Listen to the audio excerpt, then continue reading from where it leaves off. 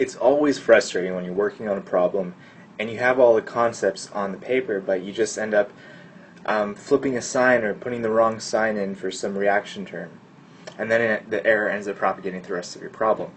So today we're going to look at picking the right sign for a reaction term that's happening at a boundary in your system. And in this particular case, we're talking about systems where diffusion is happening. Okay? So let's look at a couple of problems. Okay, we are inside of a cell and we're looking at this one protein that's being generated in the cytoplasm. Okay? So it's in some sort of concentration out here in the cytoplasm, and we know that this particular protein can be transported across the nuclear membrane, like so. And we also know that we can model this transportation across the membrane as a first order reaction. So what that means, if you remember back to Gen Chem, it's dependent upon the concentration of just one species. So this particular protein. The more protein we have at that nuclear pore, the quicker it's going to want to go across. And we also know that our system is everything that's happening at the cytoplasm, and our coordinate system is like so, with 0 at the cell membrane, and this distance, we'll call it, let's just call it h. Okay? So we want to find a boundary condition for this guy, for x equals h. Typically, a reaction boundary condition is written like so. So it's written as flux, or the negative diffusion coefficient times the concentration gradient of that particular species, I, equals some reaction term. And this reaction term can be a first, second, third order rate law. It could be some sort of Michaelis-Menten kinetics. It could just be a constant rate. What we want to know is whether this sign is positive or negative. So in this particular problem, we know that this side is going to be constant because we have some sort of flux, and all we need is to figure out how can we write our first order rate reaction. Alright, so this is the rate constant for the equation. I'll just call it K1, and it's multiplied by the concentration of that species, but we only care about the concentration that's at the position x equals h. We don't care about the concentration at the cell membrane because we know that if it's at the cell membrane, it can't go across the nucleus. Is this positive or negative, though? Well, let's see what happens if we say that it is negative. Okay? If it's negative, then let's say we divide both sides by negative d, the diffusion coefficient. Then we'll get dci dx equals k1 c1 divided by d. And it's positive because a negative divided by a negative gives us a positive. This is saying that we should expect a positive concentration gradient. In other words, as we move in the positive x direction, we should expect to see an increasing concentration of this species. Is this the case? Let's do a little thought experiment.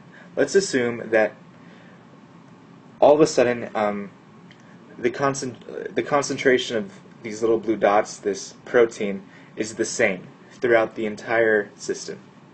Okay? And we let it run for a certain amount of time.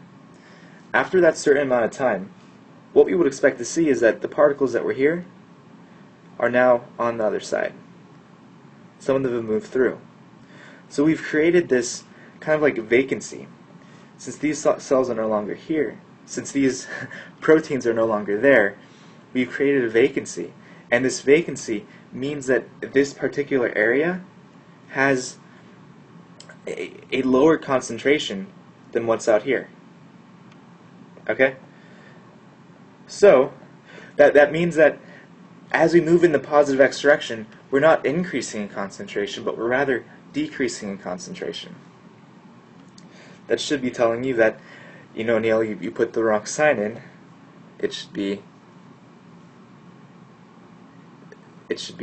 positive up here, because when we divide a positive by a negative, we end up getting a negative. And that's what's happening in our system. In our system, as we move in positive x, we would expect to see a decreasing concentration of this protein. Okay, let's look at this problem. Except, rather than having our coordinate system go from x equals 0 at the cell membrane, let's flip it around. Let's say x equals 0 at the other side of our system, and as we move in the positive x direction, we're getting closer to the cell membrane. What we're looking at in this problem is this amount of space in between a rough endoplasmic reticulum, this guy, and the cell membrane. And the thing that we're looking at as far as concentration is this concentration of, let's say, a certain mRNA. Alright? And we are assuming that there's all these ribosomes on the rough endoplasmic reticulum. These little black dots, these are ribosomes. And we know that these ribosomes are going to, when they come in contact with this mRNA, given the right conditions, they'll be transformed into proteins. We'll say there's proteins coming out. But the actual mRNA, rather than just being let back into the system, it's actually being degraded. Okay? And the enzyme that's degrading this, let's just assume that it's in abundance, and the degradation is going to happen almost immediately. Okay? So what we care about is how can we model the concentration of this mRNA in this space. Well, we could look at the degradation of the mRNA, but we know that that's going to happen almost immediately after it's put through the ribosome. Let's just say, we can say that its transformation into mRNA is really dependent upon the mRNA coming into contact with the ribosome. We can model that as a second order reaction, because it's dependent upon the amount of mRNA at the rough endoplasmic reticulum and the amount of concentration of ribosomes at the rough endoplasmic reticulum. Okay, knowing that, let's write a boundary condition at x equals 0. Remember, x equals 0 is at the rough endoplasmic reticulum this time. And I just want to flip it around to show you that, it really doesn't matter how you decide to define your coordinate system. What matters is making sure that your boundary conditions are consistent with that coordinate system. Alright? So we know that there's some sort of reaction happening at the rough endoplasmic reticulum, and that is a flux of a certain, hold on,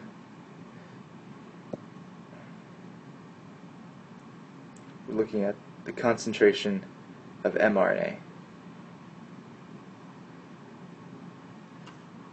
And we said it could be second order, so we have some rate constant, and then we said it was dependent upon the concentration of mRNA and the concentration of the ribosomes. Okay?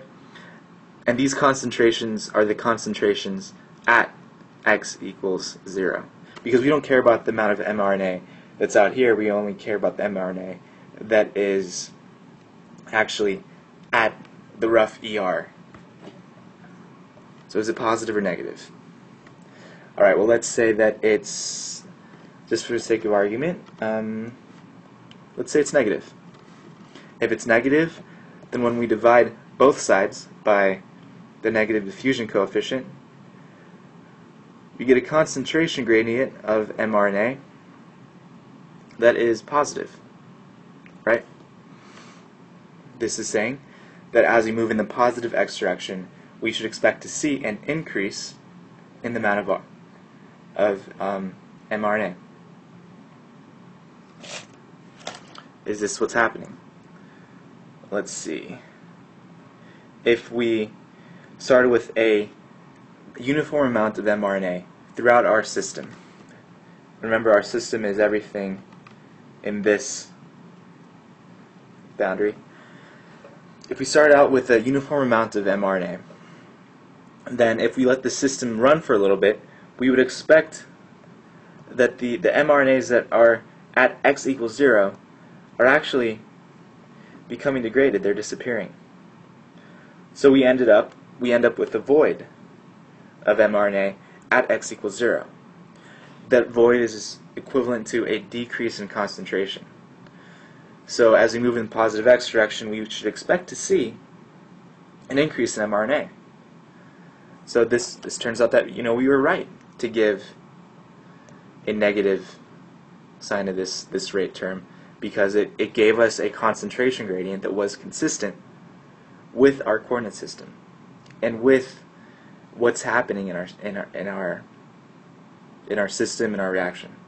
So just to reiterate, the thing that's important about this is to really focus on what's my coordinate system and what are my concentration gradients looking like.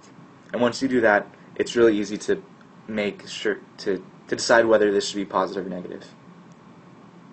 Alright guys, thanks for watching, and if you have any questions, comments, please leave them below, and I'll see you next time. Thanks, bye.